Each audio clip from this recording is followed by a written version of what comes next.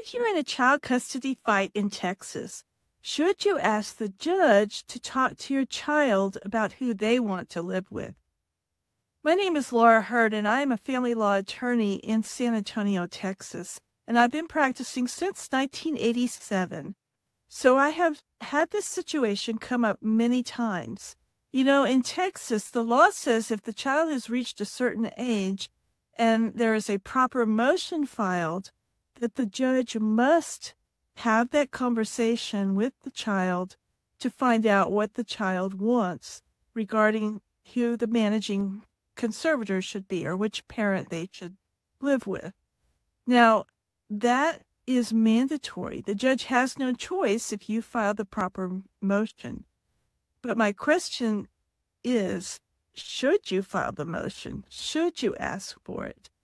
And the answer may surprise you. Of course, you should always talk to your attorney about your specific situation and the facts of your case. But in most cases, I tell my clients, no, it's not a good idea.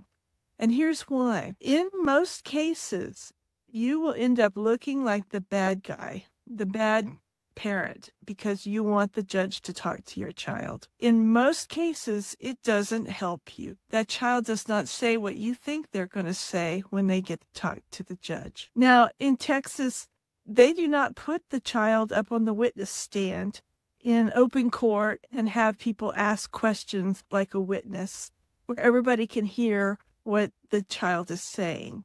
The procedure is that when the child is going to talk to the judge will take the child back into chambers, back to the judge's office or a conference room with court reporter. There'll be another neutral third party there with the judge, but there won't be any attorneys or parties present in the room.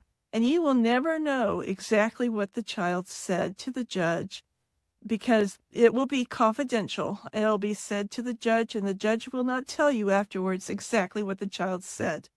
The judge comes out and says, you've got a very brilliant child. You've got a very articulate child. I really enjoyed talking to your child, and your child loves both parents.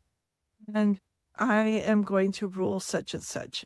They don't tell you what the child said. Keep in mind the judge does not have to do what the child wants. And that's a common misconception. I have parents all the time tell me, surely when the judge hears what my child wants, the judge wouldn't make my child do something they don't want to do. The answer is, yeah, sometimes they do, because the judge is looking out for the best interest of the child. The judge is listening carefully to what the child's reasons are. Sometimes, if the judge feels like one parent is alienating the child from the other parent, the judge is going to lean towards making that child have a relationship with the parent that they don't know very well. Also, keep in mind that you don't know exactly what your child's going to say to the judge. A lot of times, children are telling the parent what they want, they know the parent wants to hear. So when they're with one parent, they're telling them one thing. When they're with the other parent, they're telling them something else. And when they get in front of the judge, they'll tell the judge they don't want to decide. They may have told you, yes, I'm going to tell the judge I want to live with you. But when they get in there to talk to the judge, they tell the judge, I love both of my parents. I don't like being in the middle of this. I don't want to make that decision.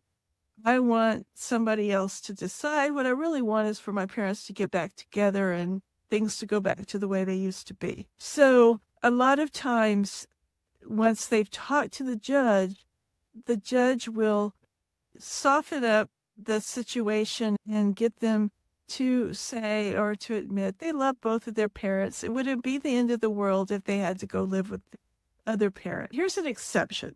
If the child is at least 16 years of age, then I say if you've got a child who can express a legitimate reason for why they want to live with one parent and not the other one, and they are at least 16 years of age, I think it's a good idea to go ahead and let that teenager talk to the judge. But anything younger than that, even though the law provides that the judge has to talk to them, I would not recommend it because judges hate it. You could tell because they put it off and put it off. I have never seen a judge Listen to the child's wishes in a temporary orders hearing. You can have a number of hearings before you get to final trial. The judge will put it off and say, I'll do that at final trial. They're hoping that you'll settle the case before the case is finalized and they won't ever even have to do it. And if you get to trial, they'll say, I'm going to do it at the end. They want to hear all the evidence, all the testimony from everybody else. At the very end, then they'll talk to the child. Because again, they're hoping somewhere along the line, in a break or somewhere in the hallway, y'all will decide to just go ahead and settle this thing, and the judge will never have to have that conversation with the child. Now, even though I've already said you don't know what the child is going to say, you can't control what the child says either. If you coach your child, if you rehearse it, if you try to get the child to tell you exactly what they're going to say and then kind of, massage what they said and get them to repeat it so, they've said it in the best way possible, the judge will pick up on it. The judge can tell when it's not the child's words that they're coming out. It's the parent's words coming through the child. And judges don't like that at all. They do not want you coaching your child. And if they suspect that you coached your child, they will not like that at all. So a lot of times they don't like you for filing the motion. They don't like you if they feel like you coached your child. A lot of times, even though you think the child's going to say they picked you, they're not going to say that when they get back there in chambers. And so a lot of times it backfires and it actually works against you and makes you look bad because you asked for your child to be put in the middle of this and for your child to have to make that choice. So keep that in mind and, talk to your attorney about it if you feel that the child is in your favor. But I would not recommend it.